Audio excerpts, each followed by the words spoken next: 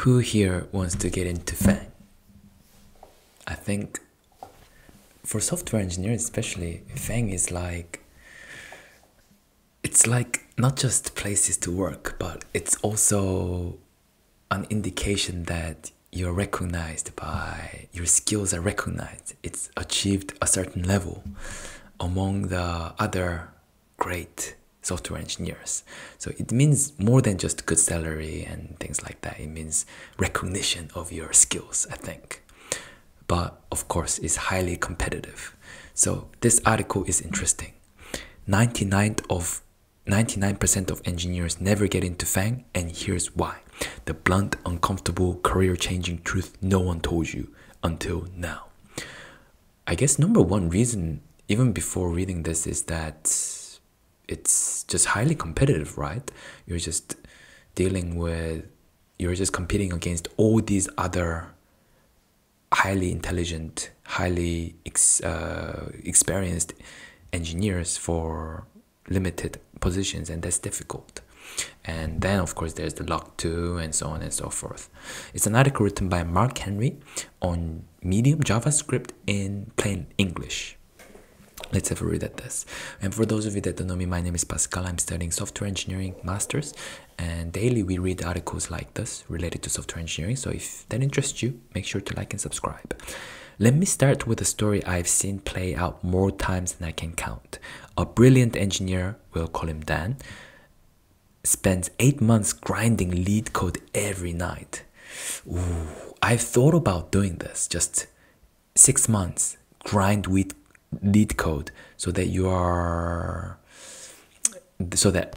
I am more interview ready, because right now I don't feel really like I don't feel confident. I don't feel like throw me any questions out, I can at least attempt it to a good degree. I don't feel that. So yeah. But anyways, he memorizes 200 plus problems. He rewatches system design videos like their comfort shows. Yeah, I think to prepare interviews, famous, popular things to do is grind lead code and learn system design. He prints out cheat sheets, flashcards, even writes a script that auto-labels LC questions by pattern. Then he walks into his FAANG interview. 30 minutes in, he's sweating, stuck, confused why the problem isn't matching the 14 variants he practiced. He leaves the call and tells me with a straight face, "They didn't ask anything I prepared for." Of course they didn't. Dan isn't dumb. He's actually pretty good, but he made the same mistake 99% of engineers make. And that mistake is exactly why so few ever breaks into FAANG. Let's talk about it. Number one, lead code isn't the problem. Your relationship with it is. There's this myth that FAANG interviews are IQ contests disguised as binary tree questions. Not true. FAANG interviews measure how you think, not how well you can regurgitate patterns. Most engineers treat lead code like a magic key. If I solve enough, they will let me in. No, you will just become very fast at solving medium questions with two-pointer solutions. FAANG cares about clarity of communication, structured problem solving, your ability to stay calm under ambiguity, whether you can reason, not guess. Here's the reality. If you practice lead code to memorize problems, you'll lose. If you practice it to master thinking, you'll win. The 1% don't brute force lead code. They treat it like a gym for analytic muscles. I think what's good to do is do a bit of both. You should be able to memorize the solutions, you should be able to regurgitate solutions, but at the same time you should be able to explain, clarity of communication, explain what you're thinking, so then you're not just memorizing, but you can explain your logic of how you solve it, even if you have memorized it. Yeah, so there are two parts to it. One is the lead code itself, and the other one is the communication part. Of course, they are both important. Number two, most engineers don't understand what FAANG actually wants. People say FAANG is hard to get into. Sure, but what's actually hard is meeting their expectations. FAANG wants engineers who can break down nebulous problems without panicking, design systems that won't collapse when 10 million users show up, write clean, reliable code without hand-holding, think in trade-offs, not absolutes, debug like a detective, not a gambler. But what do most engineers do? They obsess over learning the fanciest new framework of the week. They jump from tutorial to tutorial, they grind lead code like they're farming XP, all while ignoring the real game. FAANG hires engineers who can reduce chaos, not create more of it. And how do you do this? I guess you do this by learning system design and practicing explaining your thoughts out loud, and I guess with experience too is an important thing here. Number 3, the portfolio problem no one talks about. I'll be blunt. Most engineer portfolios are glorified to-do list apps. You know exactly what I'm talking about. A weather app, a note-taking app, a budget tracker, some half-finished clone of Spotify. FAANG doesn't care about these. They don't show depth. They don't show ownership. They don't show technical maturity. What actually stands out? Real-world projects, freelance, volunteer, internal tools, contributions to meaningful open-source repos, a system you designed from scratch with clear trade-offs, something painful, complex, and ugly, because that's real engineering. If you want FAANG-level interviews, build FAANG-level problems, not another to-do app. Yeah, and there's always the question of what open source should I contribute to? What real world project should I work on? What language and so on? Yeah, and I think that's a difficult questions that I've asked, and I think the answer is I should just get started.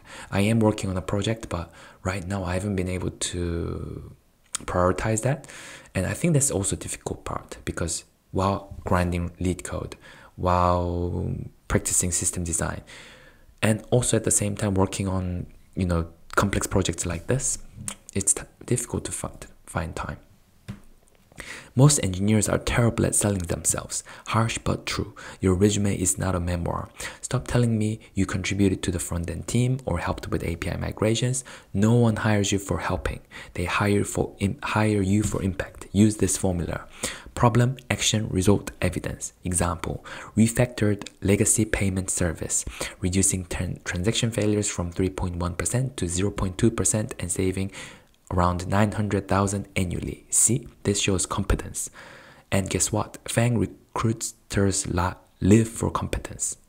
Having read this applies to not just FAANG, of course, but in all job applications, your CV should be formatted like this.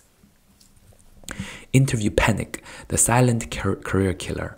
FAANG interviews are high pressure, but most engineers prepare in isolation. They grind alone. They solve problems in silence. Then the interview comes. They freeze. They talk like robots. Their brain goes blank. Why? Because they practiced like programmers, not interviewees. Here's how the 1% actually prepare. Mock interviews with real humans, talking through solutions out loud, even when coding alone, recording themselves explaining concepts, getting uncomfortable with being uncomfortable, building pattern recognition by solving fewer problems but deeper. Interviewing is a skill, and most engineers never train it. I definitely think I am not the best at interviews, but I've been getting better over time just because I've been having a lot of it. That's why I think even if you feel like you're not going to get the job, you don't really match the descriptions and so on and so forth, it's still worthwhile going to the interview and trying, because in any case, it's a good experience and you'll learn a lot from it. And being able to interview is a really good skill. They don't play the long game. FAANG hire isn't a lottery, it's a process, and most engineers want a shortcut. They try for 3 months, fail, and quit. But I've seen this cycle repeatedly. The engineers who get into FAANG are the ones who stick with it for 12 to 24 months. They iterate, they adopt, they learn from every rejection. They treat the journey like leveling up, not losing. Some long game thinkers win. There's this saying called you either win or you learn. So even if you take the L, that means you're learning. Number 7, the technical depth problems. Many engineers know 20 tools, but can't explain how a hash map works. They can build a UI, but can't reason about memory. They can follow a tutorial, but can't explain the architecture is structured that way. FAANG engineers are expected to know how the machine works, at least at a conceptual level. If you want to stand out, get deep in data structures and algorithms, conceptually not as flashcards, system design fundamentals, distributed systems basics, concurrency and parallelism, databases and indexing, caching and performance tuning. You don't need a PhD level mastery. You need to show that you think like someone who cares about correctness, efficiency, and architecture. Number 8, their network is basically no one. Here's the fun fact. Most engineers apply into the void. They send resumes into application tracking black holes and hope for mercy. The 1% do something else. They talk to current engineers, hiring managers, alumni from their school or bootcamp, people at meetups, co-workers who previously worked at FAANG. They get referrals. They learn how interviews at specific companies feel. They understand expectations. And funny enough, they get interviews. I think this is so true. And I am someone who's always underestimated this. But in my cohort, for example, there are 2 of us who got the internships first. First one was me, who I got my internship because actually both of us, we both got the internship because we talked to someone at the job forum that we had at school. And there was, surprisingly, I didn't expect much out of it, but yeah, both of us were the first ones to get internships because of that. So why don't 99% get into FAANG? Because most engineers want the outcome, but they don't train for the reality. FAANG isn't looking for perfect coders. They're looking for confident problem solvers, engineers who think clearly, people who can communicate well, technical maturity, long-term consistency. Most engineers don't lack intelligence. They lack right approach. If you want to become the 1%, here's what actually works. 1. Practice lead code for thinking, not memorization. 2. Build one impressive, deeply technical portfolio project. Number 3. Learn to speak about your work like a professional, not a student. 4. Run mock interviews weekly. 5. Study fundamentals, not trends. 6. Play the long game, 12 to 24 months is minimum. 7. Build a network of actual humans. 8. Document your progress. Improve intentionally. Do these consistently and you won't just get better, you will become the kind of engineer FAANG fights to hire. Agree, disagree, want to fight me in the comments? Drop your thoughts below. Share this with a developer friend. Save it so you can roast yourself later when step number 4 finally clicks. And if you're on the FAANG journey right now, keep going. You are closer than you think. Published in JavaScript in plain English.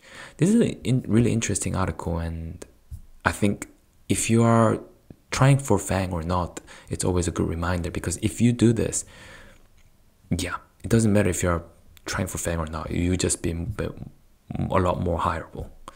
Yeah, so that was cool. Hope you enjoyed this article. I'll see you in the next one. Bye everyone.